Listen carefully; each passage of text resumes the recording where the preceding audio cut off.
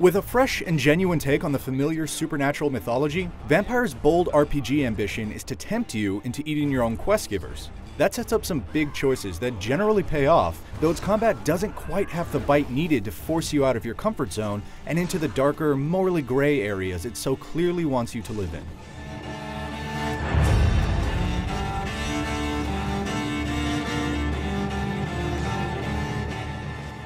Vampyr sets itself apart with its excellent recreation of London during the First World War, a time that coincides with the Spanish flu epidemic.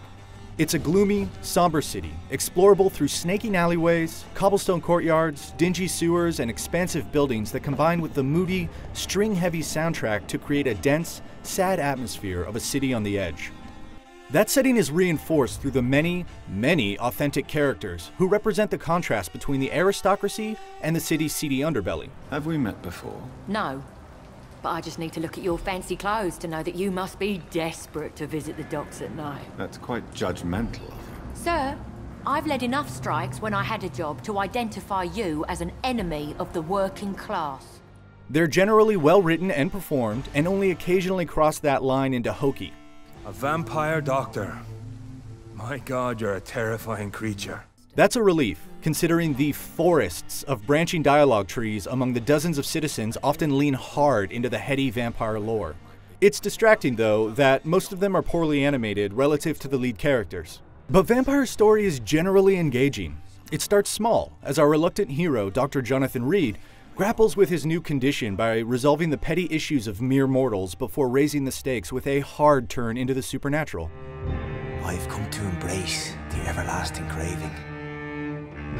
I have sworn to feed only upon the flesh of the dead.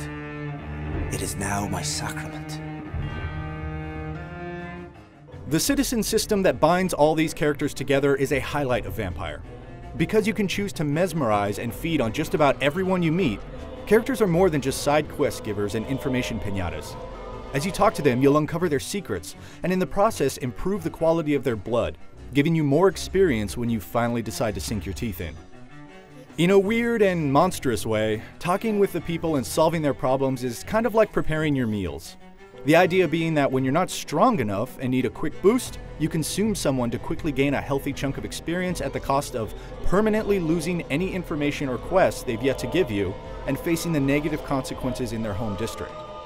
This is Vampyr's version of a difficulty setting that's supposed to force you into making a hard decision.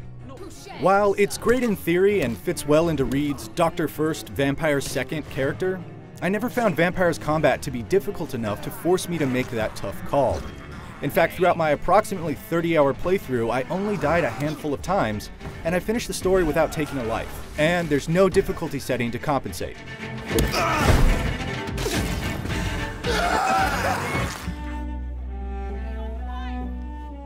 The majority of combat boils down to locking on, dodging around an enemy, and smacking it over and over with a club or a sword that you've crafted.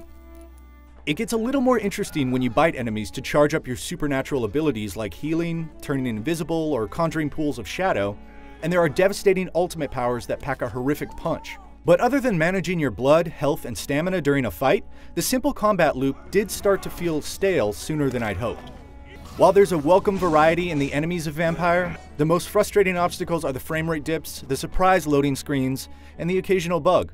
While I didn't find anything game-breaking, a few issues with quest markers not updating made progression more difficult than it needed to be, especially in the later stages.